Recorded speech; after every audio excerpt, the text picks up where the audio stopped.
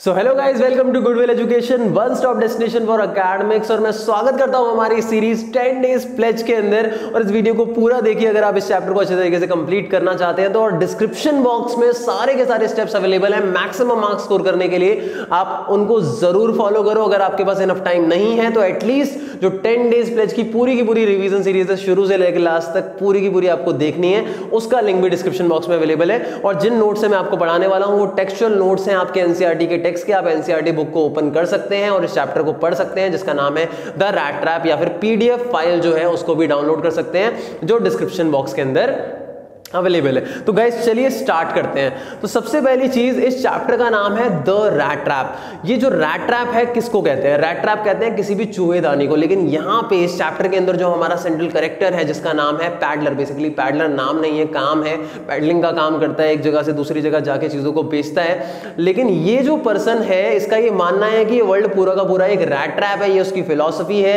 ये एक line of idea है, थॉट है उसका, और इसीलिए इस चैप्टर का नाम भी रैट्रैप है। तो सबसे पहला क्वेश्चन इस चैप्टर में जो आता है वो यही आता है कि पैडलर जो है वो वर्ल्ड को रैट्रैप से कंपेयर क्यों करता है, क्या रीजन है इसका। तो चलिए देखते हैं। मैंने टेक्सचुअल पॉइंट ऑफ व्यू से लिए हैं गाइस। जैसा कि आप जानते हैं कि अगर आप फुल मार्क्स स्कोर करना चाहते हैं लिटरेचर पार्ट के अंदर तो आपको टेक्सचुअल लैंग्वेज को, एनसीईआरटी लैंग्वेज को जरूर यूज करना होगा, क्योंकि वो की के अंदर गिवन होती है जब टीचर पेपर को चेक कर रहा होता है। तो मैंने इसीलिए टेक्सचुअल लैंग्वेज ली है और मोस्ट इंपॉर्टेंट क्वेश्चन लिए, 99% इन्हीं में से आएगा। तो आपको इसी को प्रिपेयर करना है। और अगर आपके पास टाइम है तो मैं बता चुका हूं, सारे स्टेप्स को फॉलो जरूर करो। तो चलिए स्टार्ट करते हैं फर्स्ट पैराग्राफ से। But one day this man had fallen into a line of thought which really seemed to him entertaining. He had naturally been thinking of his rat trap and suddenly he was struck by the idea that the whole world is a rat trap. तो उसने क्या बोला है कि ये पूरा का पूरा वर्ल्ड क्या है? ये पूरा का पूरा वर्ल्ड एक रैट ट्रैप है, एक बहुत ही बड़ा रैट ट्रैप है। तो क्वेश्चन ये आता है कि उसने क्यों बोला है कि ये वर्ल्ड एक रैट ट्रैप है। तो गाइस समझो, देखो जिस तरीके से एक वर्ल्ड एक रैट ट्रैप है वैसे ही रैट ट्रैप की जो बेट है, जो चूहेदानी के अंदर टुकड़ा होता है, जो चारा होता है, वो वर्ल्ड की लग्जरीज हैं, कंफर्ट्स हैं। जैसे एक रैट उस बेट की तरफ अट्रैक्ट होता है वैसे ही इंसान जो एक रैट के भांति है, रैट की सिमिलर है, वो लग्जरीज की तरफ और कंफर्ट्स की अट्रैक्ट होता है। तो world is a rat trap, luxuries comforts they are bat, and last humans are rats. Rat is attracted toward bat and humans are attracted toward luxuries and comfort. ऐसा इसलिए क्योंकि गाइस बहुत time से वो rat traps को cell कर रहा है। और अगर हम किसी भी चीज में बहुत ज्यादा टाइम तक इन्वॉल्व रहते हैं तो हम छोटी से छोटी चीज अपनी लाइफ की उस चीज के साथ रिलेट करने लग जाते हैं। और यही रीजन है कि पैडलर को लगता है कि वर्ल्ड क्या है? वर्ल्ड एक रैट ट्रैप है। तो पहला क्वेश्चन आई होप आप लोगों को समझ में आ गया होगा। अब सेकंड देखते हैं गाइस। लिखा है the world had of course never been very kind to him, so it gave him unwanted Joy to think ill of it in the way it became a cherish pass time of his during many dreary प्लॉडिंग्स। ठीक है, अब यहां पे क्या बताया गया है? यहां पे बताया गया है कि जो पैडलर है, पहली चीज ये पैडलर एक होमलेस वेंडर है, वो एक वैगाबॉन्ड है और घुमक्कड़ है, उसका कोई फिक्स शेल्टर नहीं है, उसके गाल अंदर की तरफ धसे हुए हैं, बहुत ही ज्यादा पतला है, रैक्स पहने हुए हैं, इस तरफ उसने रैट ट्रैप्स लटकाए हुए हैं। उसको देख के कोई कह नहीं सकता कि वो एक जेंटल इंसान होगा। वो कहीं ना कहीं एक घुमक्कड़ लगता है, भिखारी लगता है, चोर लगता है, और कोई भी इंसान उसको शेल्टर नहीं देता। तो जब भी वो लोगों से शेल्टर मांगता है तो लोग उसे बदले में अब्यूज देते हैं, उसे गंदे तरीके से ट्रीट करते हैं। तो ऑब्वियस सी बात है यार, अगर आपके साथ कोई बुरा करेगा तो आप उसके बारे में कोई फूल या गुलाब थोड़ी सोचोगे, आप कहीं ना कहीं उसके बारे में थोड़ा बहुत तो एक डिसलाइक डेवलप करोगे ना अपने अंदर। तो ऐसे ही जो डगलस है वो डिसलाइक करता है, लोगों को बहुत ही ज्यादा बुरा समझता है क्योंकि कोई भी उससे सिंपैथेटिक नहीं होता। तो क्वेश्चन ये आता है why did Douglas think ill about the world? तो उसका रीजन यही है, आपको ध्यान रखना है। अब थर्ड देखो। One dark evening as he was trudging about along the road, he caught sight of a little grey cottage by the roadside and he knocked on the door to ask shelter for the night. अब यहाँ पे तीसरा question, what kind of host was crofter? देखो सारे दिन एक जैसे नहीं होते। क्रॉफ्टर जो पैडलर है उसके साथ ज्यादातर बुरा ही होता है, उसे सौर फेसेस मिलते हैं, कोई भी उसे वेलकम नहीं करता। लेकिन एक दिन ऐसा होता है जब वो एक रोड से जा रहा होता है तो उसे एक ग्रे कलर की कॉटेज दिखाई देती है जहाँ पे एक बूढ़ा व्यक्ति रहता है जिसको क्रॉफ्टर बोला गया है। क्रॉफ्टर वैसे एक लेबरर को कहा जाता है। तो क्रॉफ्टर जो है वो एक ओल्ड मैन है जो वहाँ विदाउट वाइफ विदाउट चिल्ड्रन रहता है, और उसे बहुत ज्यादा खुशी होगी अगर कोई पर्सन उसके अकेलेपन में उसके साथ टाइम स्पेंड करे, उसके साथ रहे और और वो उसे वेलकम करेगा। तो जब पैडलर ने उससे पूछा कि क्या मैं यहाँ पे रात गुजार सकता हूँ, तो उस टाइम पे पैडलर की इस बात पे क्रॉफ्टर को बहुत ज्यादा खुशी हुई। उसने सिर्फ शेल्टर नहीं दिया उसे, बल्कि उसे खाने के लिए पॉरेज दिया, स्मोक करने के लिए टोबैको दिया उसके पाइप के लिए, साथ में उसके साथ एक कार्ड गेम खेला अंटिल बेड टाइम मेजोलिस नाम का, और उसे अपने कॉन्फिडेंस भी शो किया, अपनी सैलरी दिखा के, अपना काम बता के कि मैं क्या करता हूं। वो बताता है कि पहले तो मैं जब जवान था तो मैं रामजो आयरन मिल, एक मिल है, तो वहां पे काम किया करता था जब मैं जवान था, स्ट्रांग था। लेकिन अब मैं बूढ़ा हो गया हूं तो मेरी बॉडी मुझे इतना सपोर्ट नहीं करती कि मैं मिल में काम कर सकूं, इसलिए आई मिल्क माय काओ, और उससे मुझे 30 करोनर मिलते हैं एक मंथ के।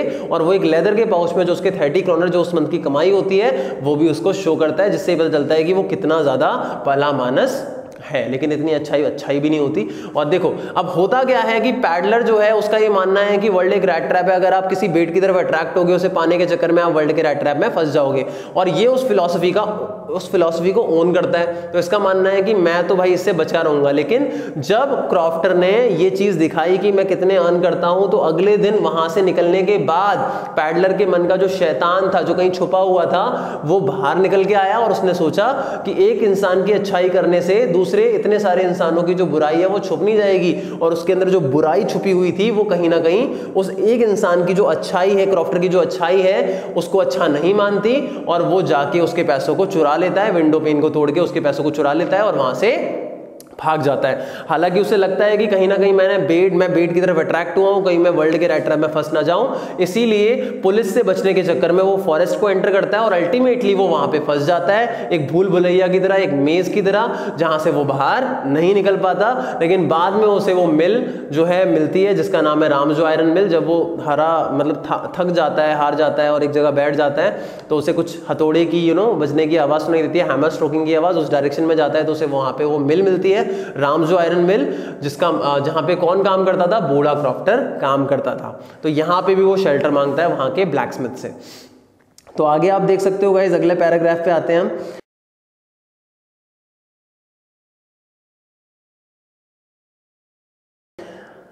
और ये फॉरेस्ट में एंटर करने के बाद का ये है, as he walked along with the money in his pocket he felt quite pleased with the smartness, he realised of course that at first he dared not to continue on the public highway. मतलब वो forest में चला जाता है। ये पूरा paragraph इसी चीज के बारे में। अब यहाँ पे देखो, जब वो फंस जाता है तो उसने क्या बोला है? All at once he recalled his thoughts about the world and the rat trap, now his own turn had come, कि उसका टर्न आ गया, वो फंस गया है रैट ट्रैप के अंदर। बट जैसे ही वो ये सोच रहा होता है तो उसे हैमर स्ट्रोकिंग की आवाज सुनाई देती है। But just as he had laid his head on the ground, he heard a sound, a hard regular thumping. There was no doubt as to what that was. He raised himself. Those are the hammer stroke from an iron mill. और वो वहां पे चला जाता है, जो रामजो iron मिल होती है। तो आई होप आपको यहां तक समझ में आया होगा। अब नेक्स्ट आगे, in those days रामजो iron mill was owned by a very prominent iron master. अब ध्यान रखो, यहाँ पे एक और कैरेक्टर आता है। जो रामजो आयरन मिल है वो ओन करता है एक आयरन मास्टर, जो कि एक ओल्ड रिटायर्ड आर्मी ऑफिसर है। और जब ब्लैकस्मिथ से वो शेल्टर मांगता है वहां रहने के लिए, तो ब्लैकस्मिथ उसको अलाउ नहीं करता, क्योंकि उसकी मिल नहीं है वो। तो वो कहता है कि तुम वेट करो, ये एक आयरन मास्टर की है, वो आएंगे, अगर वो अलाउ करेंगे तो तुम यहाँ पे रह सकते हो। अब वो थका आ रहा होता है तो वहीं पे बैठ जाता है। लेकिन जब आयरन मास्टर वहां पे आता है तो वो पैडलर को देख के काफी हैरान हो जाता है, क्योंकि उसे ये लगता है कि जो पैडलर है वो उसका एक पुराना दोस्त है। देखो, आयरन मास्टर कौन है? एक ओल्ड रिटायर्ड आर्मी ऑफिसर। अब वो ओल्ड रिटायर्ड आर्मी ऑफिसर आया, उसने पैडलर को देखा और शायद पैडलर की जो शक्ल है वो उसके फ्रेंड से मिलती होगी, जिसका नाम है नील अलोफ। कैप्टन वॉन स्टेल उसके फ्रेंड का नाम है आयरन मास्टर के। और शायद पैडलर की शक्ल उससे मिलती है तो उसे लगता है कि ये मेरा फ्रेंड है, लेकिन रियलिटी में वो उसका फ्रेंड नहीं है। अब उस टाइम पे आयरन मास्टर ने क्या किया? पैडलर को इनवाइट किया अपने घर पे जाने के लिए और क्रिसमस सेलिब्रेट करने के लिए, क्योंकि दिसंबर का मंथ होता है और अगले दिन क्रिसमस होता है। तो उस पॉइंट ऑफ टाइम पे पैडलर को क्या करना चाहिए? उसके इन्विटेशन को एक्सेप्ट करना चाहिए, डिक्लाइन करना चाहिए? एक्सेप्ट कर लेना चाहिए, क्योंकि वो बहुत ही बेकार कंडीशन में। लेकिन उसे लगता है कि कहीं ये एक और बेट तो नहीं है, कहीं मैं फिर से तो नहीं फंस जाऊंगा। तो उसने क्या करा? उसको रिफ्यूज कर दिया। तो क्वेश्चन गाइस ये आता है कि भाई उसने इनवाइट क्यों किया आयरन मास्टर ने? तो क्यों किया ये समझ आ गया, फिर उसने रिफ्यूज क्यों किया? तो आई होप आपको ये बात भी समझ में आ गई है। आगे चलते हैं guys. He walked close up to him, looked him very carefully, then tore off his slouch hat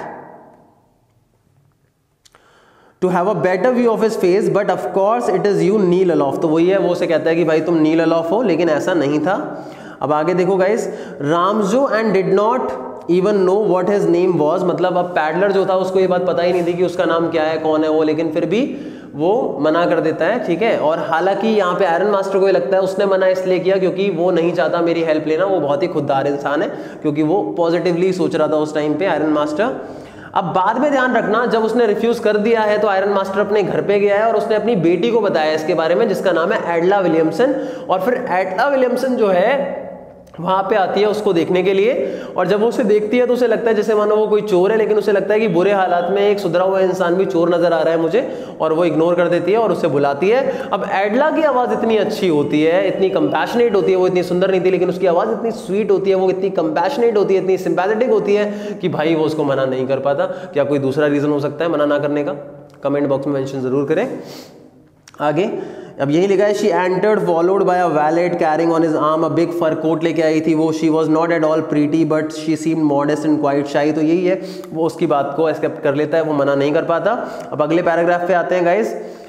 The wagon had hardly stopped at the front steps when the iron master asked the valet whether the stranger was still there. He added, देखो यहाँ मैंने skip कर दिया है, important part पे आ गए हैं हम। मैं बता देता हूँ इससे आगे का पार्ट क्या है। वो आती है भाई, उसे वो हाँ कर देता है क्योंकि उसकी आवाज़ बहुत अच्छी थी। फिर वो घर पे जाते हैं, उसे नहलाते हैं, धुलाते हैं, तैयार करते हैं, अच्छे कपड़े पहनाते हैं, ड्रेसअप करके वो डाइनिंग रूम में आता है। डाइनिंग रूम में आते ही अब होता क्या है, सच्चाई खुल जाती है, क्योंकि पहले वो उसे पहचान नहीं पा रहा था, वहाँ पे प्रॉपर रोशनी नहीं थी, लेकिन आयरन मास्टर ने जब उसे वेल ड्रेस देखा तो उस टाइम पे वो पहचान गया भाई ये तो मेरा फ्रेंड नहीं है। तो उस टाइम पे उसने उसे धमकाया, निकल जाओ यहाँ से, वरना मैं शेरिफ को बुलाऊंगा। तो उस टाइम पे एडला विलियमसन उसको सपोर्ट करती है कि भाई हमने इसे प्रॉमिस किया है कि हमारे साथ क्रिसमस सेलिब्रेट करेगा। एक लंबी चौड़ी स्पीच देती है कि देखो ये पुअर वैगाबॉन्ड इधर से उधर घूमता रहता है, ये वो, इसको कभी चैन की सांस लेने का मौका नहीं मिलता। आज जब इसे मौका मिला है तो हम इसे यहाँ से भगा रहे हैं, बिल्कुल ठीक नहीं है। तो यहाँ पे वो इंप्रेस होता है कहीं ना कहीं किससे, एडला विलियमसन से, क्योंकि एडला विलियमसन उसे सपोर्ट करती है सच्चाई जानने के बावजूद, और उसके अंदर यहाँ से चेंज आना स्टार्ट होता है। अगले दिन वो वहाँ पे रहता है, खाता है, पीता है, ज्यादातर सोता है, खाता है ऐसे जैसे मानो पूरे जिंदगी में उसने इतना ना खाया हो, ठीक है। थोड़ी बहुत क्रिसमस की प्रेयर करता है। अगले दिन एडला विलियमसन और उसके फादर जो है आयरन मास्टर, वो जाते हैं क्रिसमस पे प्रे करने के लिए, और वहां पे उनको अपने पुराने वर्कर क्रॉफ्टर के बारे में पता चलता है कि यार किसी रैट्रैप सेलर ने उसके यहाँ चोरी की, और उनको लगता है ये रैट्रैप सेलर शायद वही है जो हमारे यहाँ पे ठहरा हुआ है। तो उस टाइम पे वो जाते हैं। अब उसके बाद का पैराग्राफ गाइस यहाँ पे गिवन है, देखो यहाँ पे लिखा भी है, the wagon had hardly stopped at the front door step when the iron master asked the wallet कि स्ट्रेंजर वहाँ है या नहीं है, और कुछ लेके तो नहीं गया।